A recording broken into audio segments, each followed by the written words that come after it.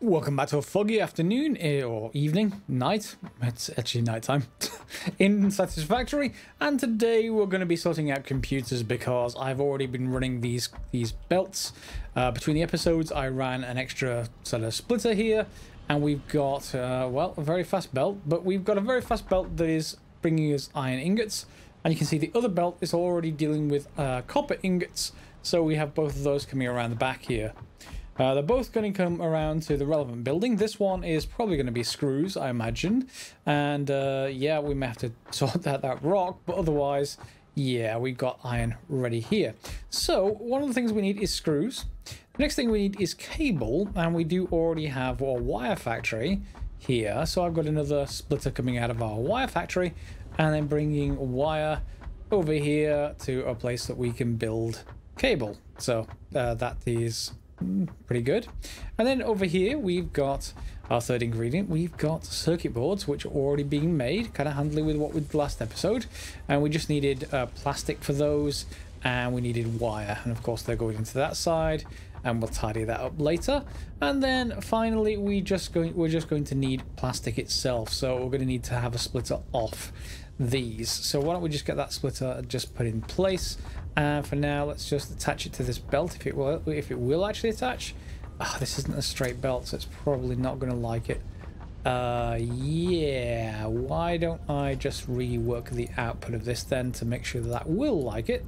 So let's just get this sorted. We just need a splitter, and we need to rotate this like that. Okay. And that means I can just reattach this side to there, where it was before. And then this side is fine wherever I bring it to. It is just an output. And that is going to bring us plastic. So plastic, circuit boards, which one was this? Is it cable? Cable, yes. And then screws. All four of those will go into a manufactory, and that will enable us to make computers. So manufacturer, I should say. Can't afford, I'm short of cable. Well, it's a good thing we're about to make cable, isn't it? Yeah, so why don't we start with that? That just needs one input, so that should be easy as a constructor or two. We can just start with one running, and you know, obviously we'll scale the others up the same way we have done with other such factories, just so that you know, we don't have to worry about doing a lot on camera of scaling. You've already seen that in the other buildings. You know exactly how that actually sort of works. And in order to make sure that that happens, I'm just going to take this back a little bit, and we're going to make sure we feed it into one side of the building, just so I end up with sort of a stackable approach where possible. Nice and available. So let's just make sure it goes to there.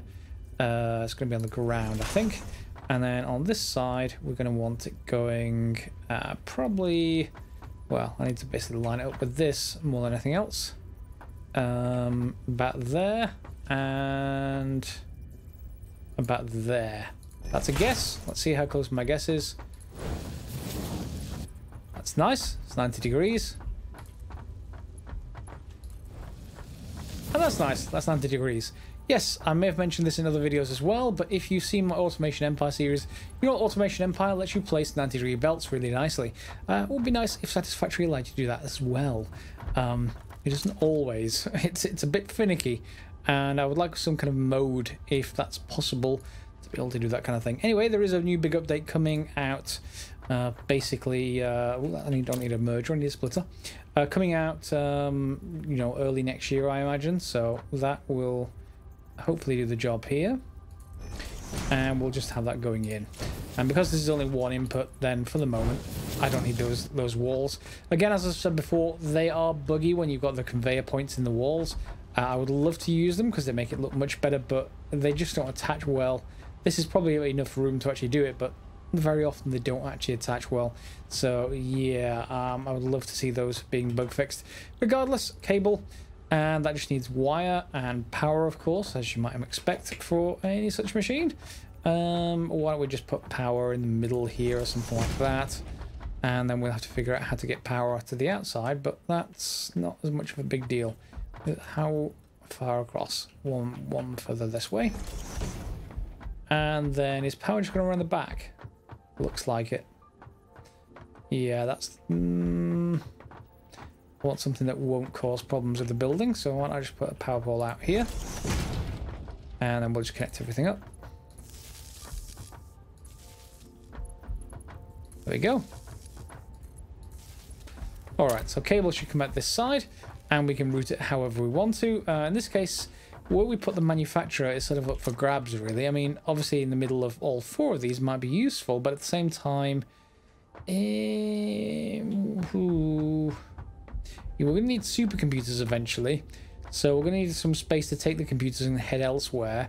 So what I'm just thinking is maybe have the manufacturer down here, because the plastic's right there, and then we'll just feed all the others out onto nice, neat belts coming out of each of these buildings and straight towards our manufacturer. I want to call it a manufactory. It's just one of those things. Okay, so that's hopefully going to give me plenty of cable for me to build one. Manufacturer? Not plenty of cable. I need 6 more cable. Build me 6 more. 3? Well, maybe. I can just make more at the craft bench. I always end up doing this. I know I keep saying it every time, but I always end up doing it. It's one of those things. I'm permanently short of cable. That's more than enough. Okay, so manufacturer. And this is, as usual, huge. So we're going to need 4 inputs. I need to decide where to put those inputs. Doesn't much matter as far as this is concerned. I think I'm just going to put it, just align it with the back of this belt here so that I don't end up going too far across. How's that looking? It's looking pretty good. Okay, so we could indeed just line that up there. Okay, nice 90-degree corner. And then everything else we can sort of feed in here. What I think I might do is have a look at some stacked belts here, because we could go... where's my stacked belts? I haven't really used them as much as I said I was going to do in the early part of the playthrough, but I do like the conveyor pole stackable, these particular things. So if I have these, I need to be far enough away that I can connect things. But once the first one's in, okay, the rest can actually go like this. So we can just think about putting them like there, here, and if it's close enough, just too steep. That needs to be moved one further away. So let's just place another one down. One further away, maybe. Let's say 2 further away, just because. Okay, and let's just drag these back for a second. And I should use the multi-select mode, but this is fine. Let's try the top one first. Yep, you're fine, which means you will also be fine. And you are going to be just fine as well. So yeah, could do something like that. That looks pretty much okay for me. I suppose the only other thing you could do to improve it is sort of having all 4 off that like that. That looks pretty nice. I'm sort of ambivalent, really. I'm not sure there's any particular way to make belts look any better than any other. 90-degree corners would look great, but at certain points I would just be running lots of separate lines down here. I think I want lots of separate lines. This is a nice idea, but I'm not an artistic. I'm more of the engineering mindset. 90-degree corners. Okay, I think this looks a lot better. If we just go down to here. Oh, and onto the top, well, onto the manufacturer. Yes, well, all these look a lot nicer. I do like that approach rather than anything else. We have heavy modular frames. No, we're going to go for computers. Maybe an alternate computer recipe. If anyone does know if there is one, let me know what it is below if you do have it in your game. Otherwise, we need 10 circuit boards, 12 cable, 18 plastic, and 60 screws. So that will start accepting stuff. As soon as this thing gets power, as soon as it gets all of its ingredients. Well, let's just connect the power up for a second. How are you doing? You're doing fine. Okay, and it's feeding all of its inputs, apart from screws. So we just need to get another screw factory, which again, we'll go with something simple to start with, and we'll get some more screws as time goes on. So we are going to probably just align everything here. And just for the sake of alignment more than anything else, I just want to put one of these walls in, conveyor walls. And we'll put one in this side as well, just so I've got some alignment point. If it doesn't connect, we can also take it back out. And then we just want something equally sort of centered here with constructors, just as we've done before, really. We've got the input coming this side, so we're probably going to just reroute it into this wall. Not that it matters which wall we're actually going to come in on each of these whatsoever, really. So that's going to be centered around there. So yeah, we just need to make sure that, you know, the input's on this left side here, and we're able to bring that in. So let's just take that out, take you out, and then we'll just reroute everything to where it needs to go. So, well, this is going to be terrible. This rock is going to annoy me. Can I just attach this here? I can. Does that mean I get an attachment point? It looks like I do. Ignore the rock. We need sort of some kind of detonation explosives, but I don't think we get them until we've researched Caterium a little bit more, so I'll have to deal with this for the moment. But it's fine. It's fine. It's acceptable because it's immovable, and I can't do anything about that. So I feel fine, honestly. Yes. Let's get that going this way. There we go, and we need to make sure it's connected in the right fashion. Yep. Okay. And this is going to be screws. Oh, I just forgot. Yeah, it's not screws, it's rods. Then from rods, it needs to be screws. But I need to feed them back through, and we ended up with this situation before where it needed this weird kind of sort of jig where it comes out of this all the way around the back and then at the front again, so it's sort of like a loop. Is there any way for me to actually fix that? I don't think there really is, because it needs to come in somewhere, and then I want it to be stackable, so I would like the output on a consistent size, aside if it's all possible. So yeah, I don't think, oh, without making a long building, if we had one of these feeding into the next one, that's one option, you know. That's one option for a screws building that makes more sense. Let me just put one in for a second. Let me just put a one of these machines in, a constructor. And if we have them connected right next to each other like that, feeding in, and let's just say screws for this one. Yes, it's not lined up with the rest of the buildings. I understand. It is going to be larger, but compared to that other building that we had before, it may be worthwhile building on a sort of... Is it going to be a 4x4 grid? Yeah, it's going to be 4x4, something like that, or 4x3. I just want to see what these take as far as not power, but in terms of throughput. Why don't we just get one here? Okay. And is there any way I can connect to temporarily? Or even permanently? Can I jump over? Yeah, I can jump over. That's nice. Okay, let's just put it there. And then where's the next power pole? There, that'll do. Okay, so let's take a look. We need 15 per minute. We output 15 per minute. So yeah, they're perfectly balanced if you have one into the other. So even though I don't like the lack of a square building here, I do like the ease of use of putting one straight into another. That's massively outweighing the sort of lack of a square building for me, at least to be able to build something pretty fast is good. So why don't we just put that there? And then screws are going to come out this... Well, in fact, that's where the screws are going to come out. Let's just put that away. Okay. And then we'll deal with the other side. That doesn't need to go there. We'll just have a splitter merger. Back at the front again. Logistics, this merger, this case.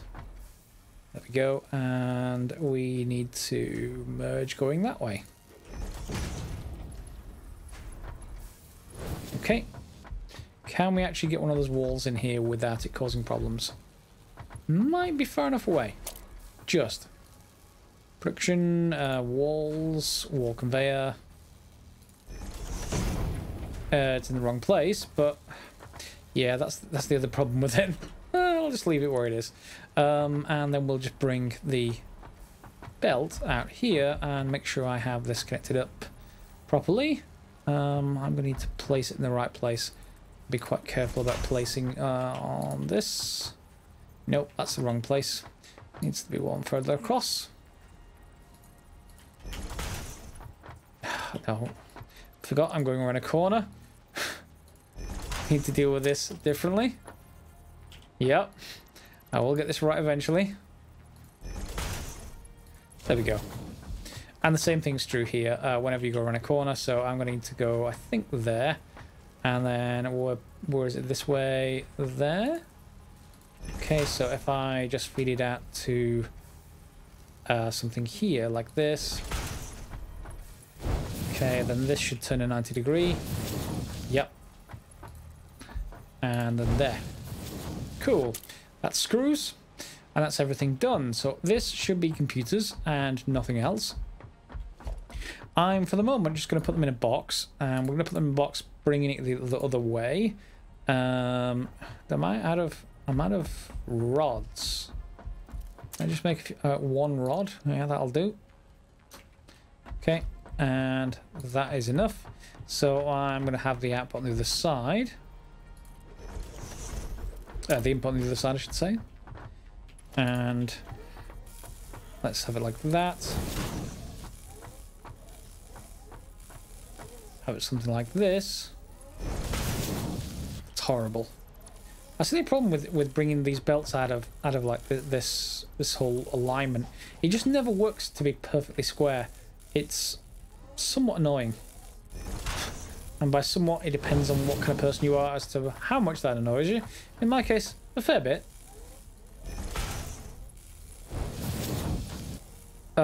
Yeah, I'm gonna need more steel beams. That's our first computer, though.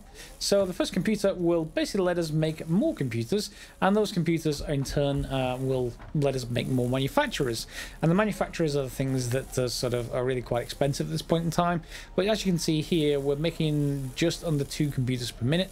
We can boost this with a power shard if we want to, like this. So if I drop one in, and I can take this up to whatever that's going to increase in a second once it figures out how many it can actually produce. Yep, so we can go to just under 3 per minute if we can feed in enough of the inputs. Now, right now, it's more than happy to feed the inputs. Now, I did get a commenter saying, you know, all this organization is well and good, but when you need like a large supply of something, not having like maybe some kind of buffer or not having a large excessive supply, it's not a good idea because you're going to need to have a lot of oversupply. To which I would say that if you have a stackable design, you don't need oversupply because you can stack it. Now that's only to a point. That's to the point where you buy the belt coming out of that building. Currently our maximum tier is tier 3. If that is full, you're stuck. You have to start a new building. So that's the only problem with stackable designs. They work until you run out of belt. And then you either try and get another belt out of the building, the tier 3 belt, and take it out of another wall. That's another option. If your input can handle it, your input belt. Otherwise, yeah, you're sort of stuck there. You have to start a new building. However, I don't agree in general with the concept of buffer boxes. I have them. You can see I have them all over the place. But you shouldn't need them as long as you're producing more than the input of the next machine. So as long as you are able to keep scaling, you will be able to take it down the line and not have a problem. All a buffer box really is, or oversupply, if you want to think of it that way, is just that it's sort of like a delayed effect. You can't tell that you're not doing things right until your buffer box runs out. And as soon as that runs out, then you immediately know you're out of you don't have enough supply. So I instead would probably want to just make sure I have enough supply in the first place. You'll see here, for instance, we've only got this one refinery. It's huge. Even putting it in a building is almost seeming a little bit silly, but I could put another story in there to generate more plastic. What I may well do these 2 N1s is more likely put them both in the same massive building. You see, that would break my rule about keeping one resource output per building where possible. But at the same time, I could even get like 3 or 4 of these next to each other or something like that and just have them outdoors. It's one of those, they're just cumbersome. The giant buildings, just like the manufacturers, they're almost like a building in themselves because they're just so immense. So putting them in walls, it doesn't really seem to help all that much. So I need to go and get some. I need to go and get some more steel beams, and that will let me continue to construct the rest of the belt needed to feed that box. Now, I took the overclocker back out of it for now. That's more power efficient not to actually use them if you don't need to. And we've got basically, all of the inputs going in here. You'll see the screws belt isn't full, but it is getting there. I did actually create basically 4 machines in that first building over there. So I have 2 pairs of machines producing screws basically. And everything else you can see these move in. What we're going to need for our next tier from our space elevator is 1,000 computers. 1,000. That's a lot of computers. I've got, how many have I got? 21. 21 computers. I'm going to need more. I'm going to need a lot more. However, our oil is level 3 all the way from our oil pumps, so it's certainly not a problem with those. We got rubber probably just piling up here. Yep, this box is full. I clearly don't need the rubber right now. What I actually do perhaps, or I'm perhaps going to need is maybe plastic. Yeah, so I'm just going to take this buffer box out now. I want to see that I have a problem straight away if needed. And you'll see I've got it splitting off and it's going in 2 ways. One of it is producing the circuit boards. The other is just going straight into here. So if this is a shortage, I want to know about it as quickly as possible. And that's going to be pretty good for me. What I may even do is just straighten this output a little bit just to bring the splitter here or something. But it's fine where it is for now. Okay, so that's fine for now. What else should we do while we can? So let's just check on this. I have 500 motors already done. The motors actually get made pretty quickly. Our computers are now, you know, well, being made a little bit, but we need 1,000 of them. And then we've got heavy modular frames, which is the other thing. Now, if you have a look at the recipe there are a couple of different recipes. We want the bottom one, of course, the alternate recipe. So we want the encased beams, the steel pipes, the concrete, and the modular frames. Now, because that is a whole bunch of, I mean, we need, this is going to be 1,000. So let's just assume it's 900, close enough. So that's just going to basically need, well, we're going to get 300 for 100. So 300 lots of this recipe. So we're going to need, 300 times 8.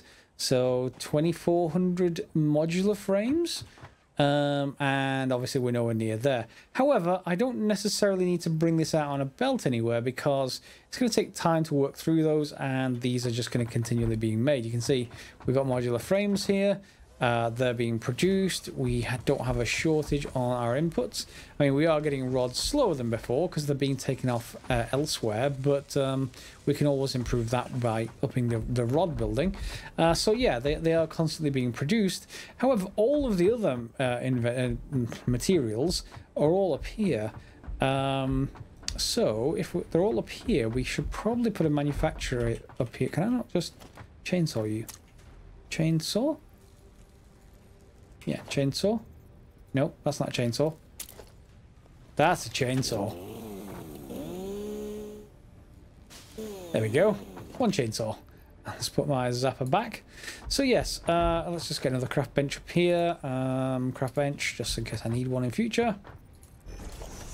So we've got steel beams here that's being made. I occasionally just grab them. We're not producing a huge amount, and the amount of level 3 belt I'm actually consuming just tends to use all of my, oh wow, tends to use all of my steel beams quite quickly. These steel pipes are full. Our input is entirely full. This box is entirely full, which we don't really need anymore once we have this processing. We have our beams here, and that's got 1/3 of a box already, and we have our concrete here as well. So while I don't want to build that way because space elevator and everything else, or maybe we should. Am I going to interfere with that river? That's the only thing. I don't think we are. I think we're able to get... Yeah, we can probably reroute this a little bit. So why don't I just put down some foundation and we'll just build a new manufacturer on this side. I'm going to just move this box though, because this is steel beams, and the steel beams, to be honest, I'm fine with the box being on, just for me to manually pick up, that is. I just want to put it like here. Okay, and then we'll do our usual thing with these. Okay, and one to there, one to there. Why wouldn't you connect? Oh, that's the output. Whoops. Organization. I want the input facing this way. Oh, I moved it in the last second. Come on. Stupid mouse. Nothing to do with my hands whatsoever. So yeah, that's nice and compact. And that leaves me room then to deal with these. So we're going to need to split these anyway because they're going down over there. And that's producing... what are we actually producing over there? Clearly we're out of power or something. What are we out of here? No power. Why is there no power for this thing? Did I disconnect them from something? Okay, how odd. What else is this supposed to be producing? Oh, okay, so I don't necessarily... no, I do actually need those because the motor line is on. Does that mean it stopped making motors? Probably has, you know? Yeah, it has stopped making motors. Okay, that would explain it. Yes, and I do need motors. I have 500 already in the space elevator. That's another that's 600 pretty much there. So I need 400 more motors even, and it doesn't take all that long to actually do them. So that means we're going to need to leave that line as it is. However, we're able to then feed in lines from both of these. Eventually this will go away, so I can even move it, and we can just put some more foundations down. So give me a second to put that foundations down. I'll bring you back for the second manufacturer of today's episode. So our foundations are in. You can see it's a new giant section here, and what I'm going to do is I'm going to do the same thing as previous, but I have all the inputs for this on the sort of left-hand side of this, and we'll sort of feed everything else in if I need to around the back or the sort of right-hand side. So we'll just bring that up one. Okay, so this input I'm going to reserve for our modular frames, and we can probably even feed it in with the belt from there, to be honest. There's plenty of room to do so. And then on our output, we can probably, again, I'm just going to want to box this. Yes, it will go straight into the space elevator, but I may want them for other things. So I'm not just manually, I'm not going to automatically just dump them into the space elevator. 1,000 is not much to carry in your inventory, so I do definitely just want just some kind of box, just because I'm going to be grabbing them by hand. That's really where boxes become really quite useful here. So I'm just going to feed them in, just as we did before on the other one. Let's put it there. Okay, and then we'll just designate this. So it's the heavy modular frame recipe. I'm going to need all of these. So modular frames, encased industrial beams, steel pipe, and concrete. And we can be able to fetch all of those from the relevant container. However, the containers are all mismatched all over the place. But yeah, the idea, I can just do something temporary and clean it up later. And here you see all our inputs. The beams, the pipes, the concrete, all coming in on parallel lines. Very nice. That one had to go over the top, unfortunately, just the way they had the stuff laid out already. But other than that, everything's coming in quite nicely. And on this side, you can see the only thing we're waiting for is modular frames, of course, which I can feed in quite happily. And this is going to start producing heavy modular frames, just as we did before when we did things manually down the bottom. But in this case, now everything is going to work automatically. So once I get enough sort of materials here, maybe if I just bring it down, in fact, let's just put it where everything else is. So if I just think about doing this automatically, I can get everything be on parallel, except that this kind of input I'm just going to bring in from around the side, like this. Okay, and then we can just feed this in sort of here. Okay, I can go in there. Go in there. I'm running out of steel beams rapidly. really rapidly, but we can actually get this sorted, and that should be that. And then we just need to feed in from this side wherever I manage to get steel beams from, and we'll just feed in all the way to here or something like that. Okay, is that long enough though? Is it just me going to be out of... Yeah, I can't afford, but it is long enough. So now I just need to link that output to this input, and then away it goes.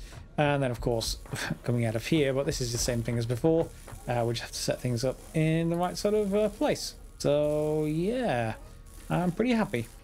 Alright, so that seems to be a good leaving point for the end of the episode, and we can get everything else sorted once I end up with more steel beams.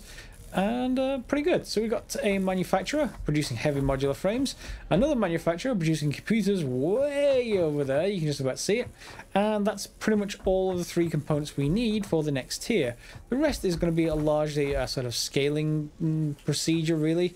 We've got 130 there, plus, well, none in my inventory. So let me just dump them into the space elevator. I don't need motors that often, but I am going to need some of the other stuff. So maybe we'll look at some more scaling next episode and see what we need to do that. But in the meantime, we're up to 2/3 or close enough to 2/3 of our motor supply, and both of these are now automatic aside from just the belt to link the two together from down here. So I'm pretty happy. Okay, if you enjoyed the episode, if you enjoyed the series, give us a thumbs up. Always helps on YouTube with the rankings and algorithms and everything else. Subscribe if you haven't already. Click on the bell if you want notifications for more episodes of Satisfactory and other such similar games. And we'll see you next time. As always, guys, thanks for watching.